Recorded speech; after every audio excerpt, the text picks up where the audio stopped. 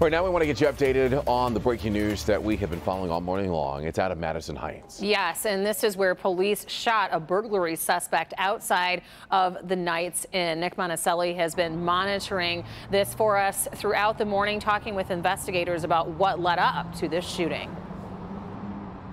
What's interesting, too, is that even though the shooting happened here at the Knights Inn, it all started in Auburn Hills when police saw this person stealing a safe. I'm going to step out of the way so you can see what is happening here. Investigators still marking down all the evidence, putting down placards for shell casings, taking lots of photographs, which is standard in a situation like this where they are forced to shoot a suspect. I do want to show you a piece of video, though.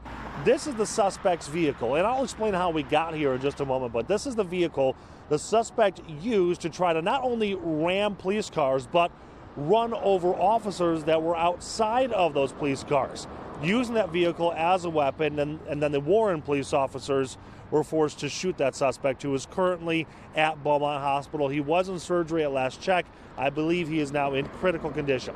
Let's back up, though. At about 1:30 this morning, the Warren Police Department, they were keeping tabs using their special ops surveillance team on a man who had an outstanding warrant, a long criminal history, including robbery, drugs, and also parole violations. So they were keeping an eye on this man who just so happened, coincidentally, to decide to break into someplace and steal a safe while they were watching him.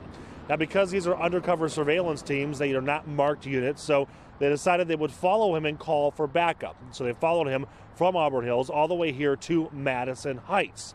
When they got here, the other officers were waiting in marked units in uniform, and they tried to pull this man over in the parking lot here and make arrests. So coming back out here live, as you can see, it's still an active scene. As they try to arrest him, that is when he used his vehicle as essentially a battering ram, trying to run into those officers and their vehicles. No officers were injured. That man, again, is in the hospital. I should point out, in the motel room, because the man was staying here, was the man's girlfriend and 2 children. They're not hurt. They were not involved in any of this. They just happened to be in that room while the man was trying to run over officers over on that side.